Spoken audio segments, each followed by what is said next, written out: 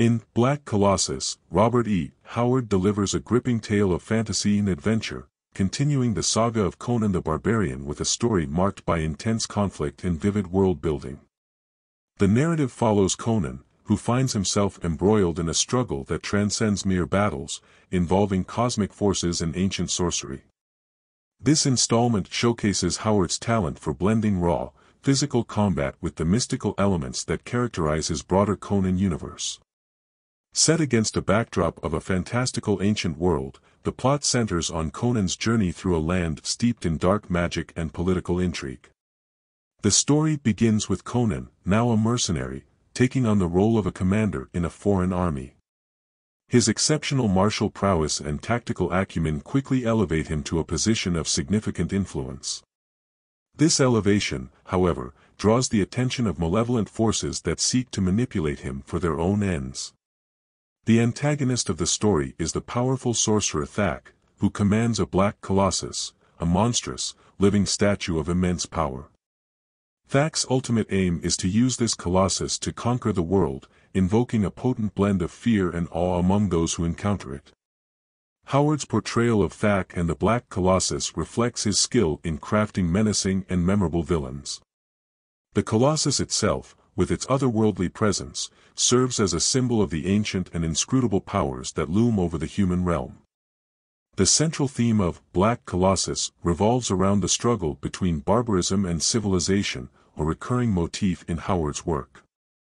Conan, with his primal strength and instinctual wisdom, embodies the barbarian ideal, untamed and direct, yet possessing an intrinsic sense of honor and justice.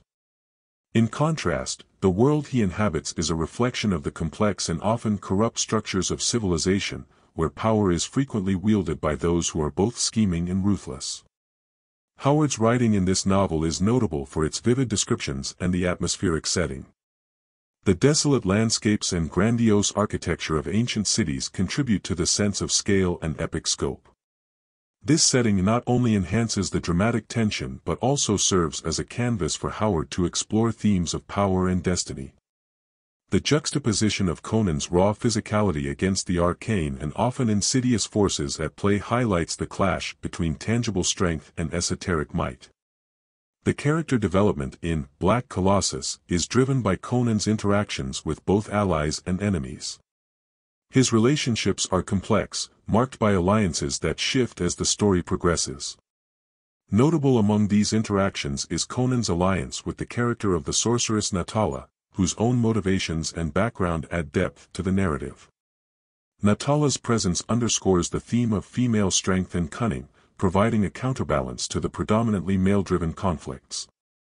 The novel's climax is a testament to Howard's ability to weave together action and mythology.